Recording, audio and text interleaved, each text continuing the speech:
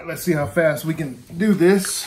This is a milling 302 part number. If you can see that, I might have to flip it around. JB 2206 hydraulic lifter for a 302.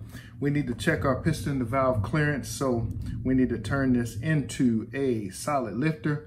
The reason being is my old solid lifters, I tried everything in the world. I probably wasted so much money just trying to clean them and get it loose when I could have just bought more. Trying to buy little things, try different tricks, buy different cleaners. When these are probably like $7 a piece, I should have just did that in the first place. I did one already, so we're gonna do this one.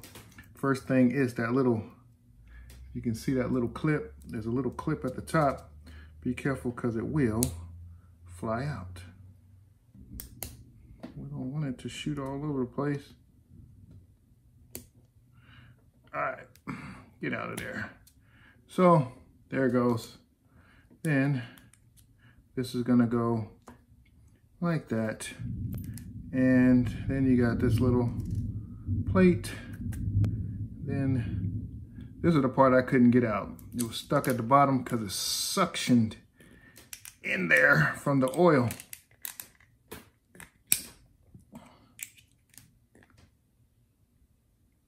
This one's suctioned in there a little bit too. There's a little spring in the bottom, little check ball.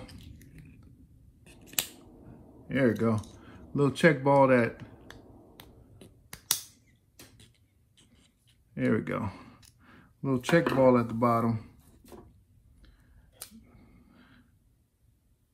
All right, so that's empty.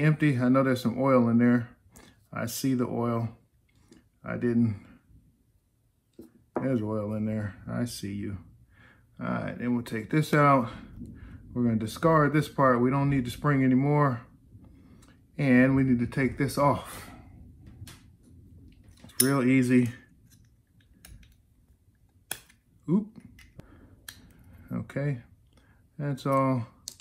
Oop, and then the little check ball fell out of there. So we're gonna clean the oil out. That's what we need to do. So we need to get this oil out of here. There is oil on the inside for sure. I don't know if you can see that. It's wet now. And so we can dry a little bit of oil out of there.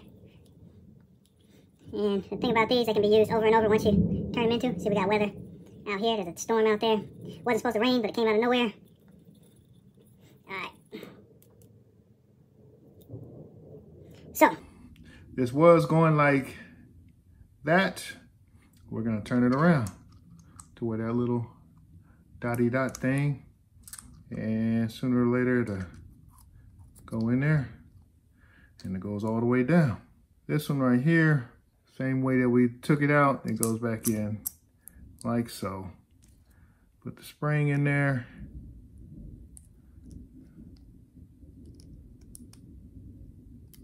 And you have yourself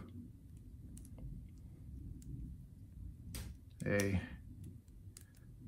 shaking as that, you had yourself a solid lifter that won't go down because there's no room to go down. And you're good to go. 302 solid lifter, done, done, done. Now we can do our piston to valve clearance checks. Be done with it.